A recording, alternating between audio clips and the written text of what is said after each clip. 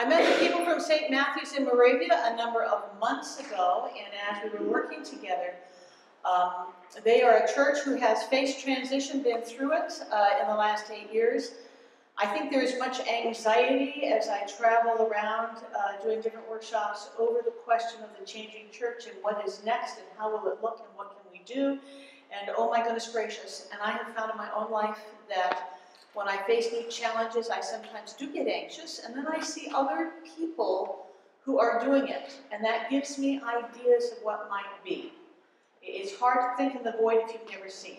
So as I encountered them and their vibrant faith and their vibrant ministry as a small changing congregation, I said, hey, did you ever tell anybody your story? Any chance you'd come tell us? So it is my delight to introduce to you the people of St. Matthew's Episcopal Church in Moravia, and they will introduce themselves and tell you their story. So, to begin with, let's take a look at our church. I will introduce it just a little bit here. That's what we look like. We are a small church, we're in a small town, and in a small community that is not wealthy. All right? In our church, we have an attendance of about 35 to 45. We are not a rich church. Our budget is about $65,000, and we have about average income. Most of our people are retired or semi-retired, so we don't have a pot of money here to work with. This is a great little church. It is a jewel within this area. It was built in around 1920. The builder wanted to have a European context and view, and he therefore imported numerous wooden carvings from Moravia, which is, you all know that. So that was the beginning of this. It is now a National Registry building, and we would wish that you would come and visit because you will be blessed just to look and see what's there. Now, Cheryl, if you would begin giving us a history as to why we don't have a full-time pastor. It makes me nervous when I read trouble in the parish. We lost our pastor. It was trouble. It made us nervous. Many decisions had to be made. We were financially unable to support a new full-time, even a part-time pastor. And we were given an option. Should we stay open or close? I didn't like that option at all. I would never close the doors on this church. My grandchildren are the 6th generation in that church. Closing the doors simply was not an option. But to keep it open, it would require a very major change. And if we had to change, how would we do it? The first stage was to get the vestry, the parish council, and much prayer. There was lots of prayer and very, very much seeking discernment on what was needed. The general discussions and a model building. We had to begin to think what we needed without a priest, a full-time priest, I should say. We had to build a consensus and develop deep fellowship with each other. We were all we had. If we weren't closing, what were we going to do? Our sister church had already closed their doors, and some of those parishioners came and joined us. Without a full-time pastor, how are we going to get along? And we asked ourselves the following questions. What are the services for which we need a pastor? The pastor could perform the Eucharist, weddings, and funerals. Yes, they could do all that. Regular congregations members, they couldn't do that. Preach on Sunday? Maybe, but not every Sunday. How about manage the church office? No, we don't need a preacher to manage the church office. Or a treasurer. Back in the past, The preacher did it all. But nowadays, we help. We do our own. To organize the outreach, the social programs, represent the church and the community, visit the sick. We all do that. Every one of us in the congregation can help do that. We do not need the preacher for that. Christian education. They direct us in the way we want to go, but we do our own Christian education. And then we ask the members of the congregation what needed to be done. The congregation themselves made up a list on what we needed to be for the congregation to do, that a preacher, even a part-time preacher, would not be there to do. What we wanted for that list. And as Paul tells us in Corinthians, there are different kinds of gifts, but they're all given to believers by the same Spirit. Each Christian is called to a ministry and to do the mission of God. Underlying this whole process, then, we knew that the Spirit was going to guide us and show us what all needed to be done. We had help from the diocesan office, and the vestry worked very close with the congregation on what the positions were that needed to be done. After many, many weeks of prayer, the first decision made by the congregation was to commit ourselves to the concept of team ministry. What are the areas within St. Matthew's absolutely necessary to maintain? So by doing this, look at your church. Look at what areas. Do you have somebody running the Sunday school? Do you have somebody greeting people, sending cards? Do you have an administrator? Do you have people going out visiting your sick? Pastoral care. These are the different things that we were thinking of that we needed people to do. So in order to do that, we put together, we started out with 11 different people on this team. It came down, when all said and done, it came down to about 8 people. We took some jobs and put them together, like a preacher, a priest. They came together, and then we've added some also, once everything got put together. So, in looking over the list, it was realized that no one parishioner could do all this. It was a team effort. When you're putting your list together as far as what jobs you want, you want a priest, you want administrator, and so on. You want to give a detailed, but very simple detail of what the job is. The job description, per se, will help the congregation on picking out who fits that position, who in your congregation is good with the kids, is from the business administration, outside of church. So the 8 ministries, I'll read a few of these, but liturgist is design and prepare Sunday bulletins, coordination of Sunday services, funerals, special occasions, and worship services.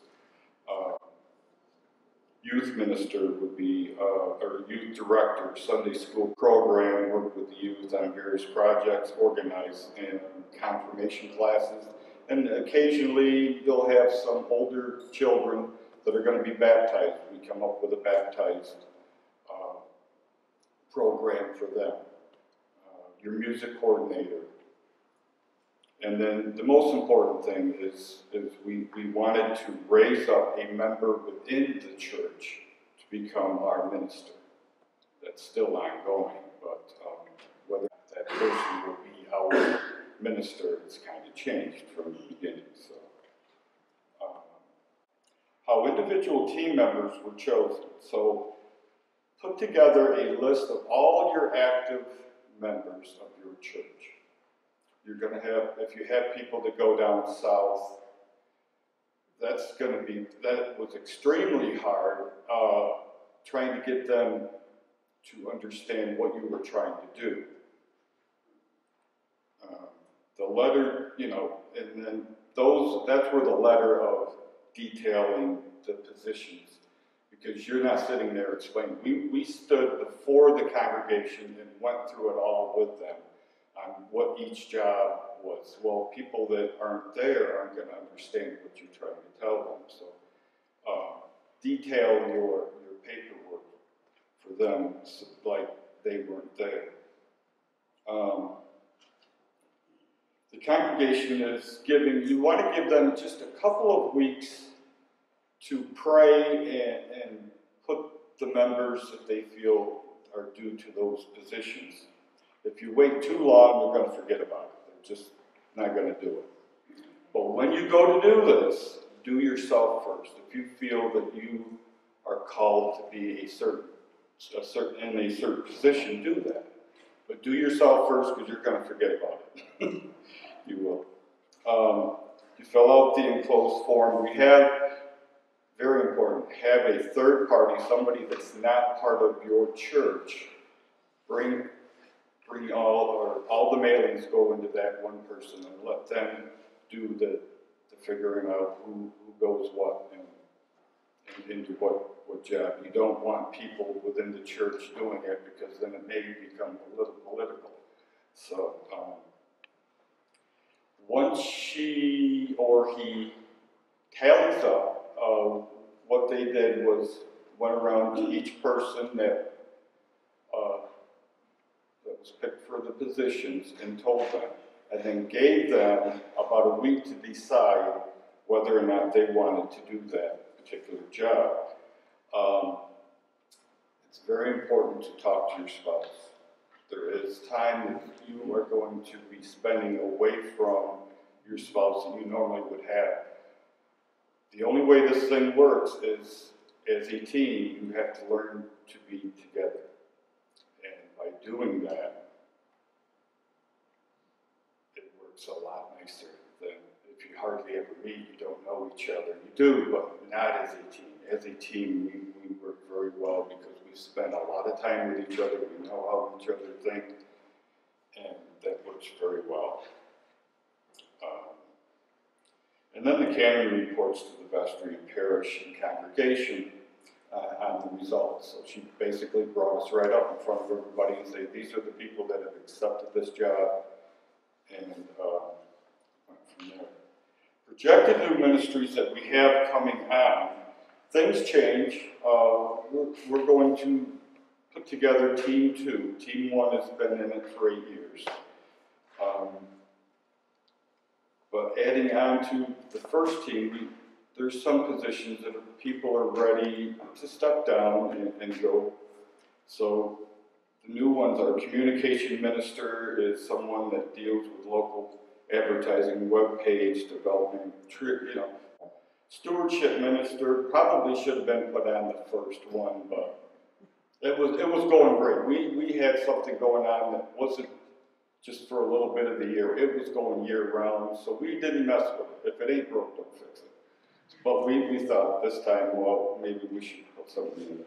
Current adult ministries, we really don't have somebody that does all the different, we have Marge, who was doing the EFM program, which is great. That's where you get your knowledge, you really strive to. But we don't have the one person to put that together. And that's a ministry that we are really looking forward to putting together on that. So, back to you, Cheryl. Has it worked? Yes, by the grace of God.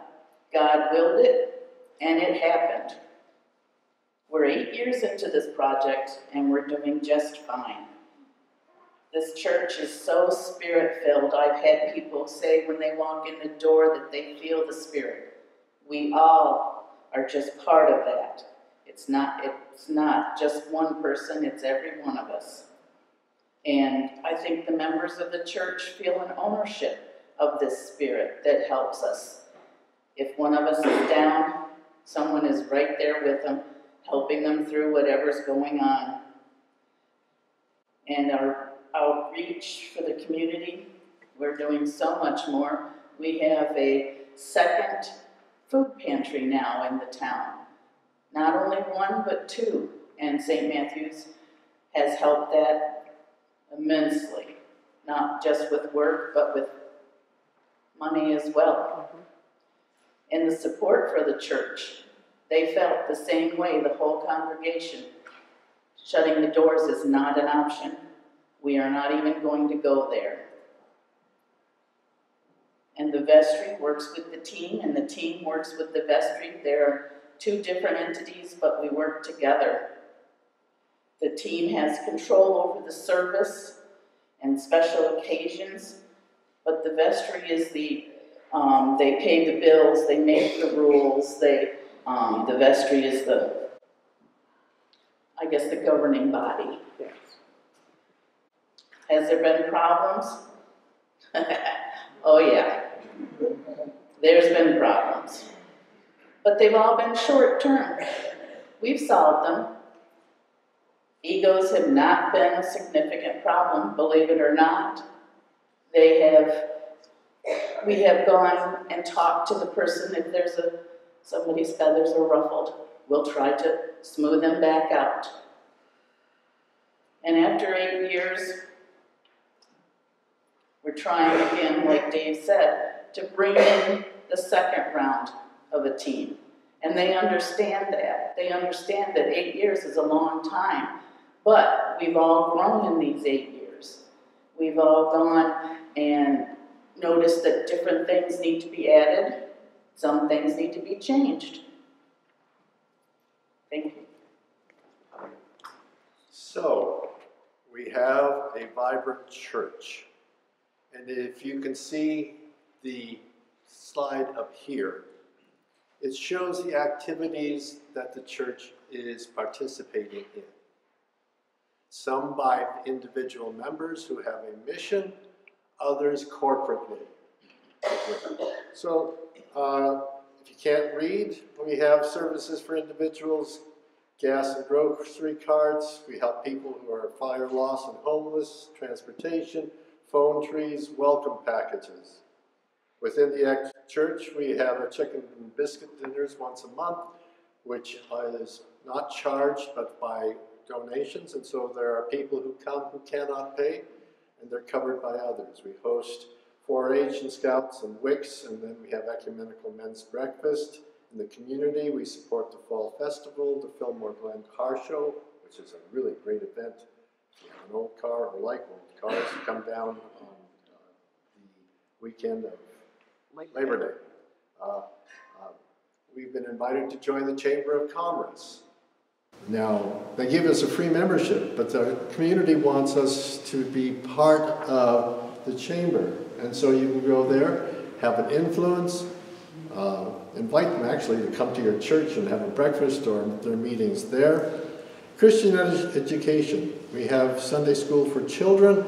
We have a Sunday school for adults. There are people in our congregation who have no idea what is in the scriptures.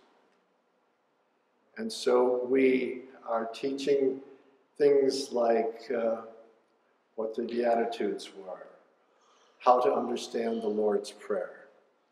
This is an important thing, and they're just really enjoying it. So anyway, think about that. Crescio is an external program of religious revival over the weekend, and it's happening this weekend now.